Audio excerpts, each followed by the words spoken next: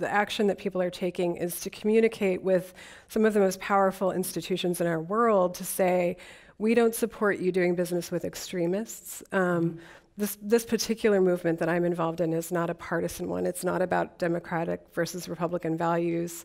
It's not about progressive versus conservative. We actually have a fair number of registered Republicans participating in Grab Your Wallet, many of whom are LDS Mormons, which I find really interesting.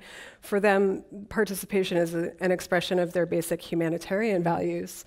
And the ask and the action is to say to corporations, to media outlets like Fox and Breitbart, you can't rely on my consumer dollar if you are going to also do business with extremists, if you are also going to be publishing this extremist rhetoric that then foments racism and misogyny and xenophobia in our society.